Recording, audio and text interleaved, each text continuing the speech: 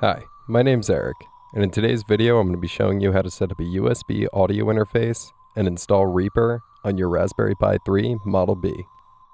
To start, we're going to go to raspberrypi.org/downloads and download the Raspberry Pi imager. From here you can choose a bunch of different OSs, but for the purposes of today's video we're going to choose Raspberry Pi OS 32-bit. I already did this.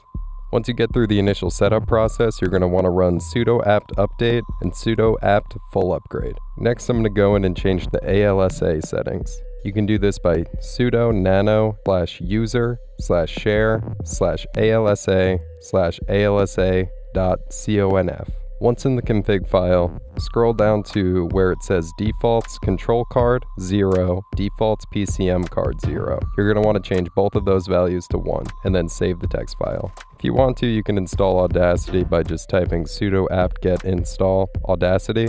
Works totally fine, but today we're going to be installing Reaper. In a browser window, navigate to reaper.fm, click download Reaper, scroll down, click on the Linux experimental builds, then download Linux ARM v71.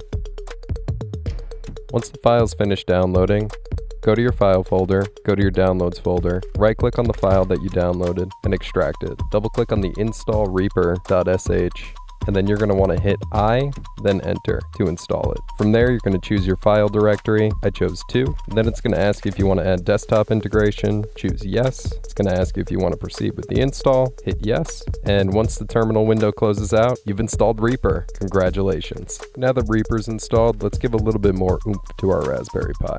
Let's overclock it. To overclock the Raspberry Pi, you're going to want to change the config.txt file on a Windows laptop. You're going to want to delete the line that's currently there, and you're going to want to replace it with what I have shown on screen. You might want to pause the video if you're going to try to copy these overclock settings. This is also the time to plug in the USB audio interface.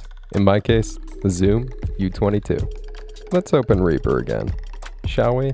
Let's go into our audio preferences now. As you can see, I had some pretty high expectations.